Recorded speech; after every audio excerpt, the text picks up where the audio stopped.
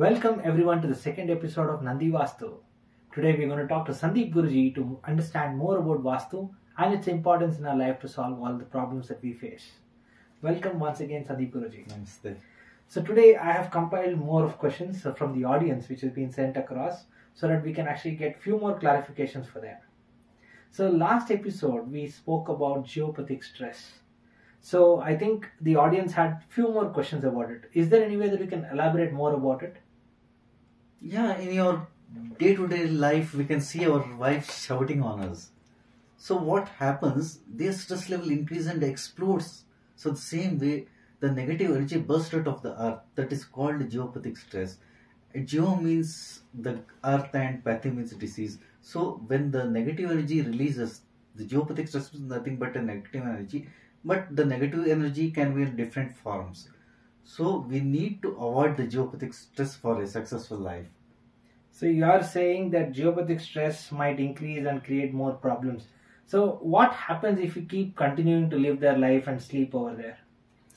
Yeah, first of all, the first point where it's affected psychologically, it affects a lot. So what happens when our mindset is not in a proper way?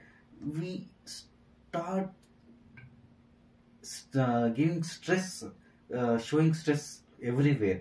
So our problem solving capacity will go lower, and sometimes it happens stress eating will be a habit. There's a major thing where we have to take care.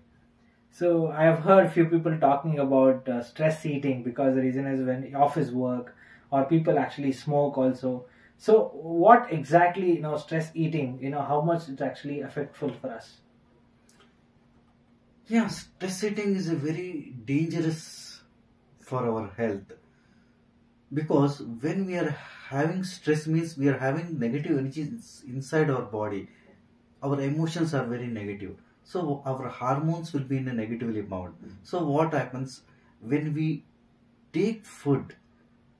We'll get the energy, and the energy will be having the negative form. So that is the reason why the negative energy is very dangerous, and stress eating is also very dangerous for our health.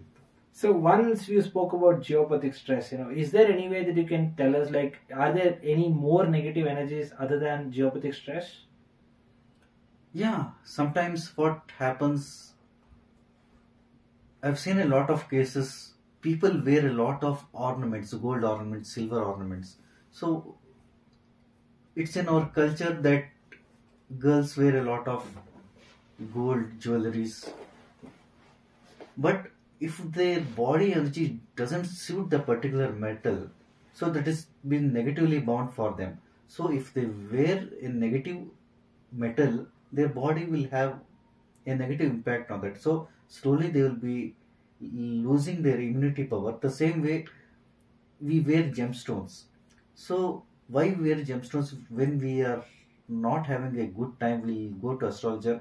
According to the astrologer chart, we'll find a suitable gemstone and wear it. Suppose if we are not consulting an astrologer and we just blankly put up a gemstone, it will surely have a negative effect. So are you trying to say that it might have a bad impact on our health as well? Yeah, of course. When we are having a wrong metal means our immunity power is becoming weak and the chakras will be becoming weak. So when our body chakras are in a negatively bound, it is weak, it is open to diseases. So we need to see whether the metal is suitable for us or not before wearing. Okay. Also, see, normally the astrologer would actually pick up some kind of a planetary information and, suggest us some metal. So like we have some kind of a solution to wear some gemstone, does our house, office also have some kind of solution for the energies? Yeah, actually every object has got this life. Every object has got the life. The same way everything is bound with 7 colors, 7 planets. It's like that. So in every house, if any negative energy is found, that will be a combination of certain planetary movements, or it might be a single planet also. Suppose we tell if there is any negativity as the staircase, normally we code it as Guru. that Jupiter is very weak. The same way every house has got a negativity according to the planetary positions only. So in which places of our house we can consider that this place is positive? Actually, what we usually see is three places where we want our home to be energized is the entrance of the house. So entrance of the house is related to the center of the house and the puja room, and the sump is directly related to our finance. So we need to see sump should be positive, the entrance of the house should be positive, the center of the house should be positive, and the puja room where we place the god should be the right. The center of the house, so I believe that is also called as Brahmasthana. Is that right? Yeah, that is the reason, because in the last video I told Brahma, Vishnu, Maheshwara. So Brahma is the origin. That is the reason why we need the Brahma, the origin, to be the correct. So that is the reason why we want Brahmasthana to be the correct, because it's the origin. So even in the positions of temples, even that is same. Is that the same formula that we actually suggest? Yeah, a lot of people have a lot of concepts about the puja temples inside the home. So some used to tell northeast. When we keep the northeast open, obviously energy flows from northeast.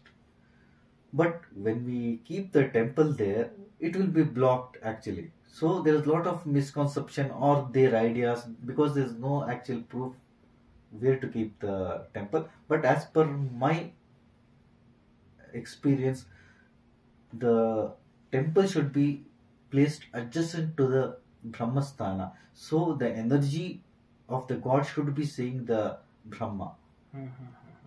So I mean, that people are in my generation, that is young generation around the world, is currently under a lot of stress because of either internet or anything. Is there any tips that you would like to give us so that we can actually follow and reduce stress in our lives?